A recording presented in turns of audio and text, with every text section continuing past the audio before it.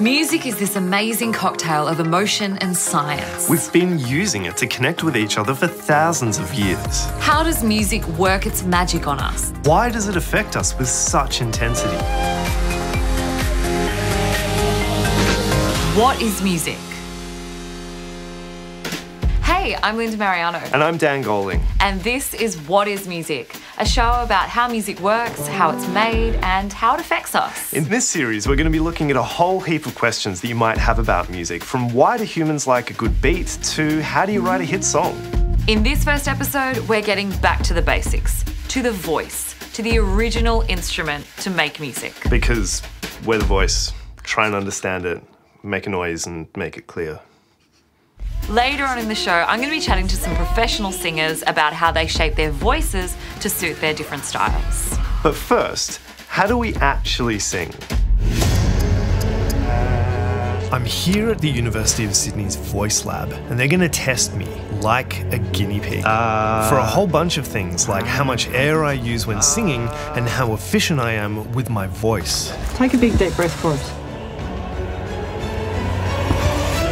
P, P, P, P, P. Science is weird. And now can you sing for us? There's a bear in there, and a chair as well. Voice Lab director Cate Madill is one of the driving forces in the study of how and why we sing. To make voice, we actually need our three elements. There's the power, which is the lungs that we get the air into. So we've got the air now coming up through the windpipe. We hit what we call the larynx, or the voice box.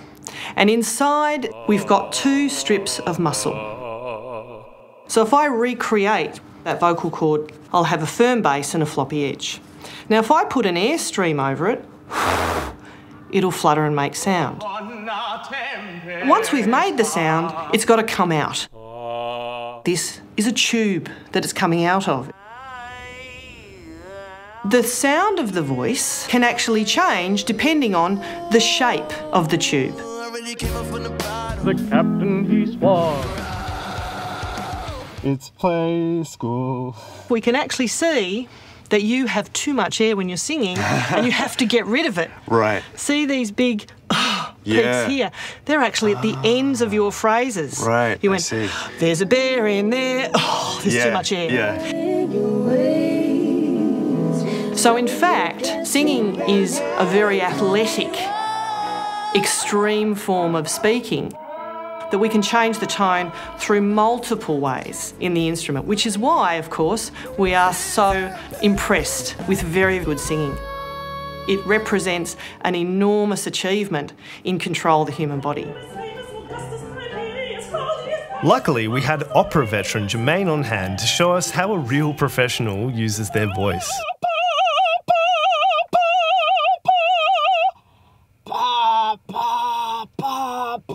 It's still pretty weird.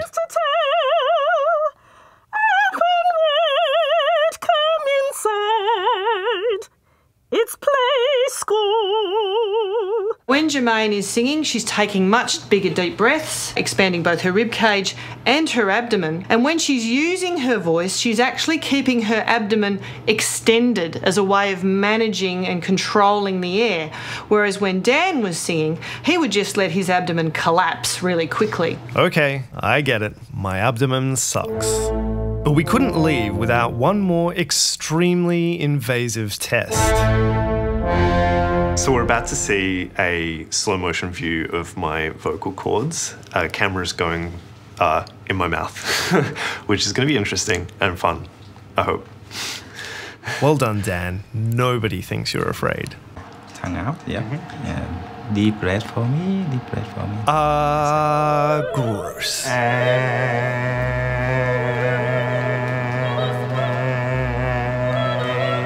Deep breath, tongue in. That is disgusting. Let's see it in slow-mo. This deeply disturbing image is my vocal folds filmed at 4,000 frames a second. But hey, we've all got them. I think one of the most common misconceptions is that you can only sing if you've had training. Anybody can sing. The judgment that we might put on ourselves about that is often the limiting factor, not anything to do with the voice itself.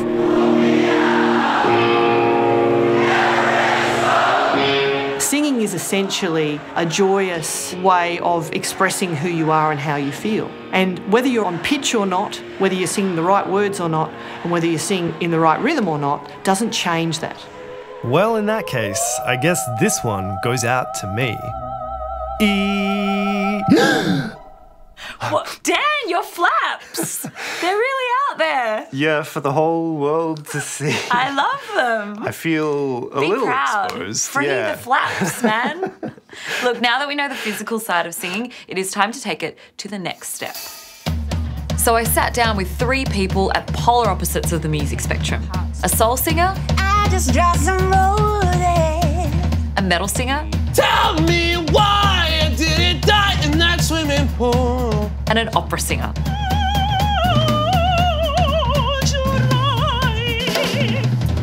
To discover how differently they manipulate their voices.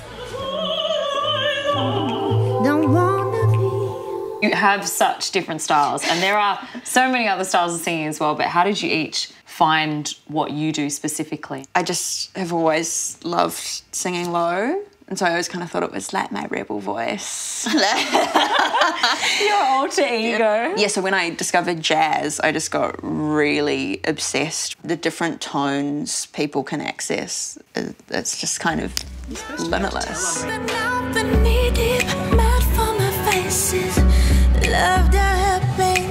Needed, mad for my faces. You're supposed to be able to find a fingerprint of your voice. Yeah. And that's what you're working towards almost. How do you sound different to everyone else? I think I heard like a lot of other bands doing it.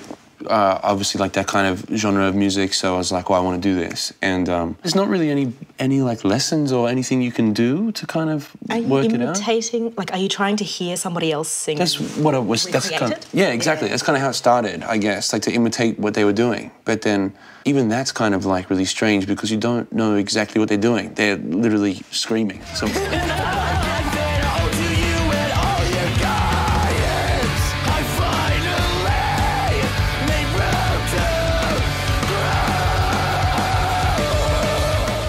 start off with, I just kind of like had to wait till all my housemates left and scream. Literally scream in my room and then just hope I don't get institutionalized for it. Like. I do a lot of word painting. So you kind of like try and like get inside a word and like figure out what way to lean, like if there's like a little bit of a smile in what you're doing.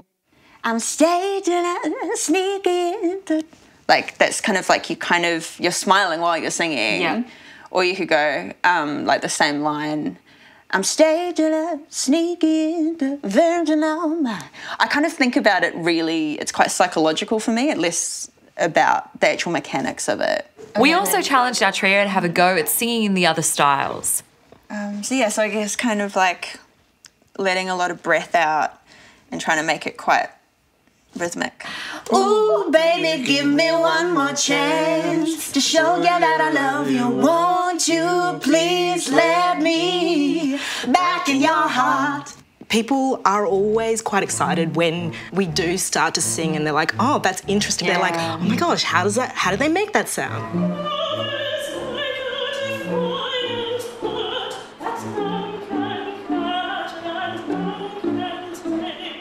What's like the hardest thing that you need to nail technique-wise? Movement, like before when I was singing the runs, it's the runs that I find really difficult.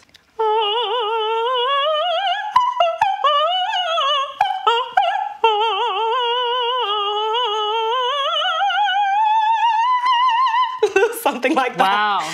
Like, God, amazing. it's like, and then you go, where am I going? But then you just like, don't think about it too much because if you think about it too much, it gets stodgy. If you're singing the scale and you're not emphasising every note, your ears fill in the notes that I haven't emphasised. Right. And so it's almost an illusion in your ear. Right. Yeah. Kind of like reading. Like sometimes where you can like see like certain letters. Like, oh yeah, cool, what's that word? If you run your tongue from your teeth to the back, it's hard until the back bit. And that's your soft palate. So what is that? Wait, so what, I'm singing into that or? You're singing into that, but that needs to be arched. Is that it? It needs to be up, that's all. You don't need to sing into it. It needs to just be up. singing out. Because opera is often in Italian, we often sing with quite round vowels. Oh, oh, baby, oh, baby, baby.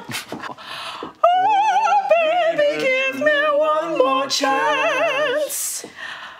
Won't you please let me back in your heart? That was good. I feel like it's this general perception that opera singers sing so loud, like that it was going to break shatter some glass, which is probably the stupidest thing to say.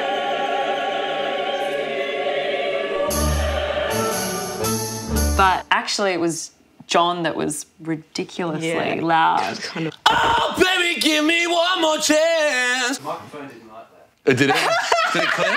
But how does it work in terms of volume? Like, are you thinking about how loud you need to be? For opera singing, it's more about cut. It's that you actually have to sing within a certain frequency so that every other instrument in the orchestra isn't singing at your frequency. And so that's what people hear out there. It's like you're aiming for a target rather than trying to sing as loud as you can. I'm interested about, like, John, when you sing, because you do this amazing thing where you go from screaming to, like, melodic singing and then back to screaming and then 2 seconds later back into melody.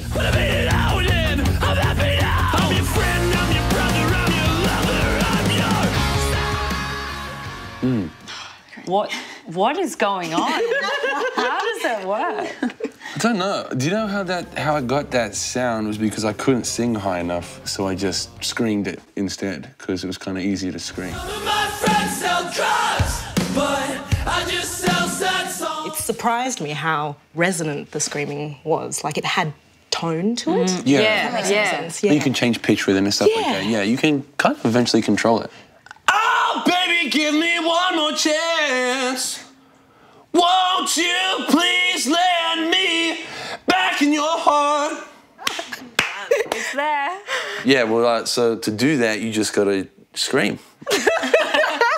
Do you take higher breath? No, I like fill my tummy up and then just kind of like push it until it kind of crackles. Some really top-notch music theory. If you the crackle, you got to get that crackle. Yeah! Like that. Yeah! Imitate now. 1, 2, 3, 4. Oh, baby, give me one more chance. Won't you please let me back in your heart? You're just singing loud. Well, thank you. What I loved about that is that they all had so much in common, but that they all really wanted to get better as well. I know, they were so curious about each other's styles, even though they were so different. Yeah. Like, Jermaine was even saying at the end that she wanted to incorporate metal screamo into her opera singing in the future, which I just loved. Yeah, I mean, people think of singing as like a gift that you're born with, but that's not actually true at all. Yeah, exactly. It's a tool for communication. You can always improve on it. So basically, if you want to sing, Dan, you should sing. I think I will. And if I want to sing, or if you want to sing, you definitely should. And in fact, here are some top tips. Posture's really important, so it's a good idea to keep everything as upright as you can. So relax your shoulders and lift your body up from your chest. Support. Put your hands on your rib cage, breathe in, and then breathe out. Feel all these muscles around here? Make sure these are engaged while you're singing. Remember to relax. Your mouth doesn't need to be wide enough to fit a fist in it, but keep your jaw relaxed.